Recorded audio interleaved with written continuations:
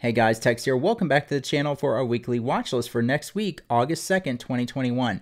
As usual, we're going to make a quick run through the market indices, the sectors, and a handful of stocks that I'll be watching at least for the early part of next week. Alright guys, so I appreciate you watching. Let's go ahead and roll the intro and get started with the video.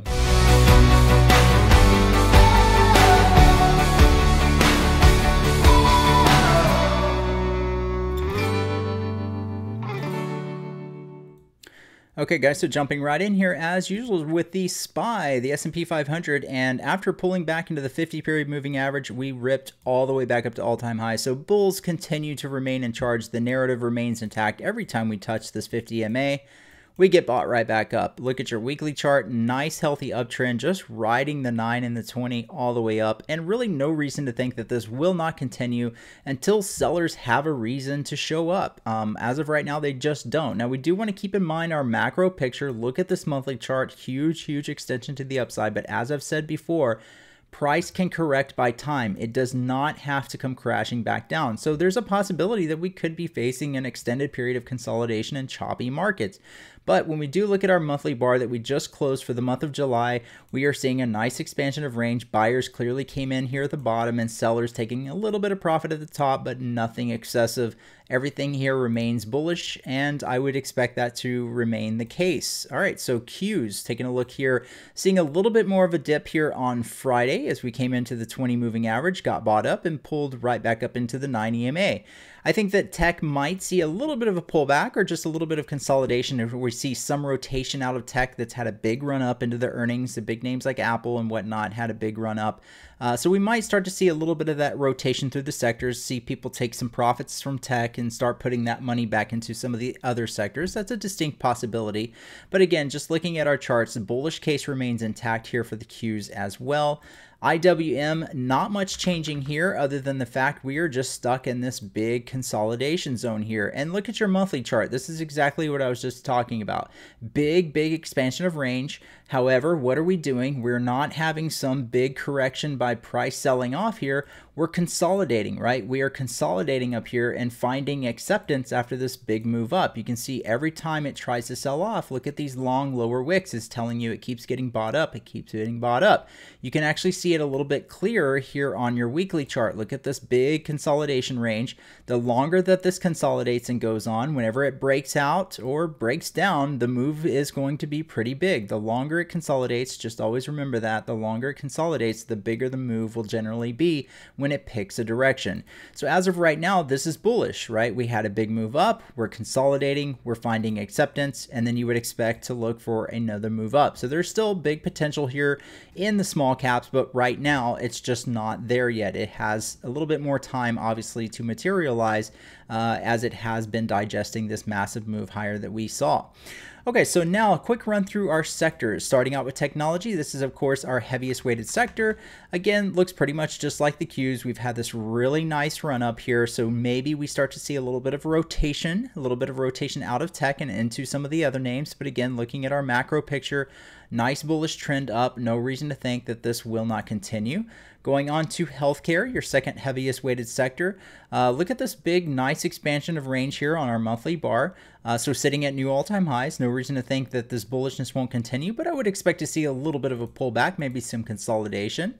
We're going over to consumer discretionary. This one's looking a little bit different. You can see we do have a breakdown below the moving averages here on the daily chart. I believe Amazon is in the consumer discretionary sector, so this might have something to do with that, the weakness in Amazon after their earnings. Big miss on earnings could have helped the discretionary sector kind of break down a little bit here. But again, looking at our macro time frames, bullish trend certainly remains intact. So really not a whole lot to read into that particular sector. But again, just going to be seeing, I think, more of that rotation through the sectors. Here's your communications sector. A little bit of a pullback sitting between the moving averages. Again, bullish case remains intact.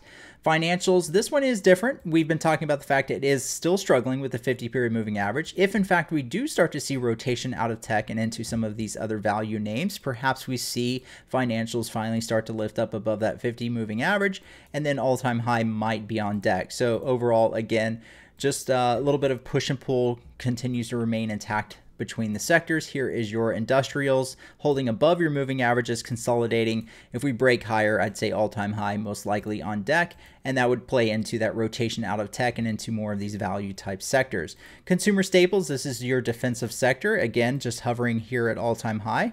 Bullish trend remains intact. Not much to read in there either. Utilities, another one of your defensive sectors. We finally broke this flag here, pulling back into it right now. But do keep in mind that utilities is one of the only sectors other than energy that has not gotten back to its all-time high after the big COVID sell-off. Okay, so it still has some room to work if it wants to get back up to the all-time high. Real estate, one of the hottest sectors out there, continues to remain so. Look at this monthly chart, really incredible move higher. So we'll see if we can eventually find some consolidation up here at these highs. But again, really incredible strength. Nice recovery here in basic materials. We saw this breakdown here with the bear flag, another breakdown, but we've since reclaimed that. All right, so a little bit of a recovery here in basic materials. If we start to see some profit taking in tech, that might help propel basic materials back up a little bit higher. And then you've got energy, smallest weighted sector in the index, obviously seeing a bit of a pullback here. And as long as the reopening theme for the economy remains intact, I'd expect energy to probably see a bounce back. All right, so now just a quick run through some of the names that we like to trade. Jumping in here first with Apple. So the prior all-time high that we broke out from on Apple is actually 145.09, and that comes in from back here, which was... January 29 of 2021. So we finally broke out of that all-time high, and we're flirting with it right now. So I think that one thing about Apple is that it had a nice run up into their earnings. They reported their earnings this past week. So I would not be surprised at all to see a little bit of a pullback here. And again, that's going to play into that rotation of the sectors, maybe start to see a little bit of rotation out of tech and into some of the value names. And that might help see a little bit of a pullback here on Apple, possibly into the 141.67 level. And do keep in mind, you know, if we just look at the past 3 days of price action, what is happening here, right? We see these upper wicks.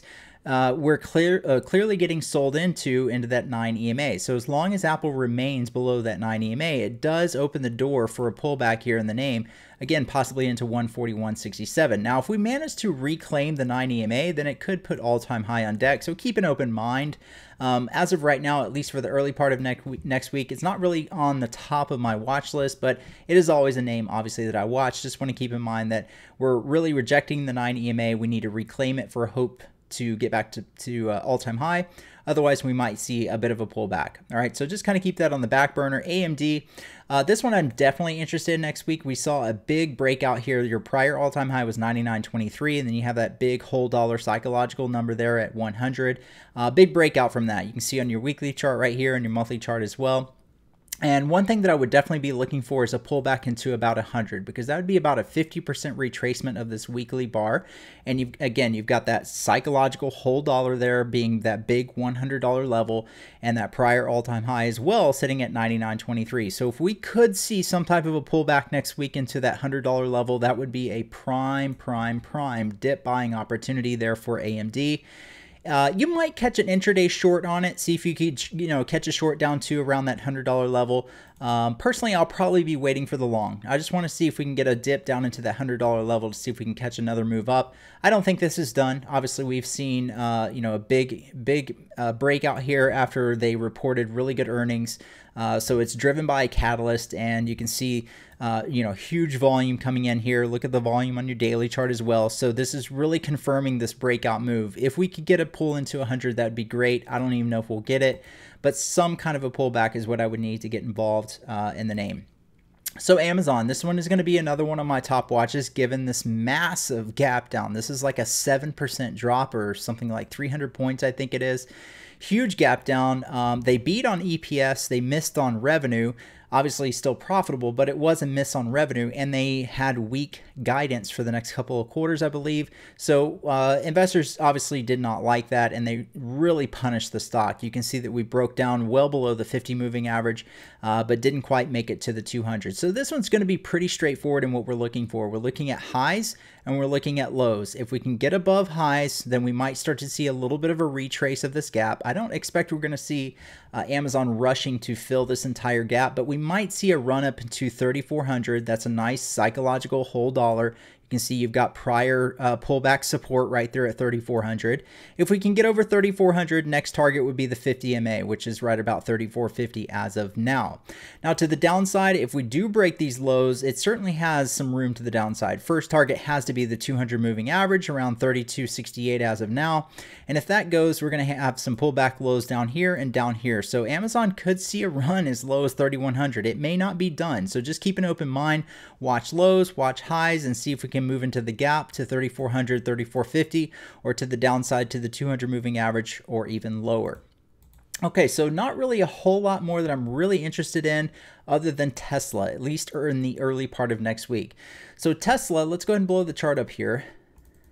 So Tesla is sitting right near that $700 level. This was a big level that we talked about. You had this prior high from this day here, which was technically 695. Look at this massive volume right here, right? So this one in particular is looking really good if we can get over 700. Every time it comes up here, it gets stuffed. It gets stuffed. It couldn't get there here.